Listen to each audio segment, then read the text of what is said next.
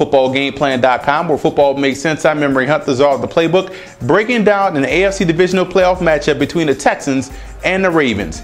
Now let's look at the Texans' offensive game plan in this matchup. Where they can attack Baltimore, I think they have to get to the edge. If they can get to the edge in the passing game and also in the running game, they can have some success. Arian Foster had an outstanding day last week against the Bengals. Against the Ravens, he can have similar type of success as far as getting to the edge. So I look at the matchup being the tackle and tight end play of Houston, getting to the second level on those Ravens outside linebackers. That's going to be the determinant whether or not they can move the football up and down the field, and then they can take advantage of the play action pass and keep in a protective pocket for TJ Yates, who didn't turn the football over. So I look for him to play the same type of game against Baltimore. So look for Arian Foster to have a bulk of the carries, Ben take the chip in as well, and also the tight end play to be vital in the passing game for Houston. And that's going to keep Baltimore's defense at bay.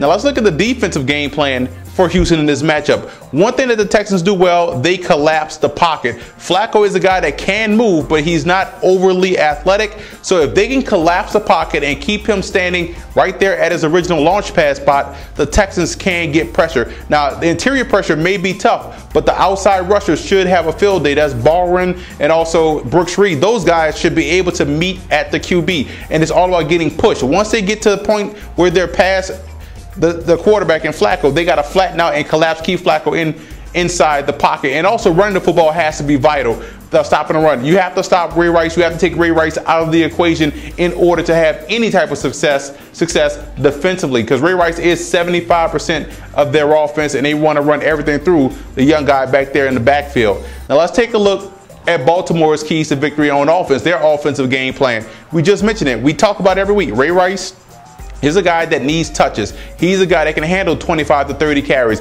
And the way you defeat pressure, you got to run right at it. So I look for them to get more downhill against the Houston Texans. You want to force those edge rushers to be run defenders. And if they're run defenders, they can't, you're taking their biggest strength and making it their biggest weakness. And in the passing game, they get Anquan Bolden back, which is going to be huge. That gives Flacco the target, and also those tight ends and Pitta and also Dixon have to come to the party with their A game. Reason being, they're going to be the initial targets of Flacco, so they're going to have to win those one-on-one matchups versus that Houston Texans secondary. If they can't do so, the Texans can shut down what the Ravens want to do, throwing the football. Now let's look at Baltimore's defensive game plan against Houston. When you're playing the Houston Texans in their outside zone, their inside zone, it's all about one versus the inside zone, dominating the center. If you can dominate the center in the inside zone running game, you can dominate the running attack. Now you look at the outside running attack, that's all going to fall on the shoulders of Suggs and company. They have to set the edge. You cannot allow Houston to get to the outside. If they get to the edge, if those tackles and tight ends get to the second level,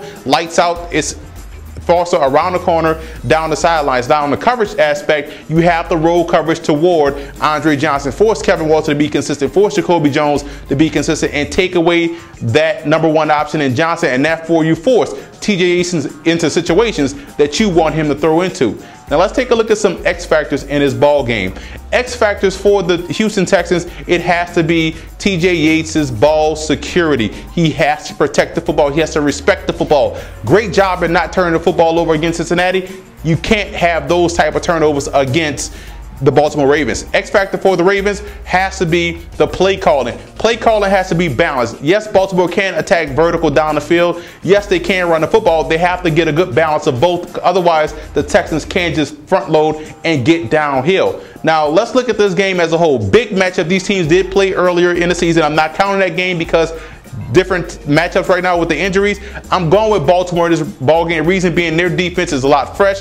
Offensively, they're going to run the football, and they have many targets that's going to pose a lot of mismatch problems for the Houston Texans. For more NFL previews, visit footballgameplan.com/NFL or visit our YouTube channel at youtube.com/footballgameplan. Follow me on Twitter at FBallGamePlan, and listen to the Football Game Plan radio show, which airs Saturdays 11 a.m. Eastern Time at blogtalkradio.com/footballgameplan.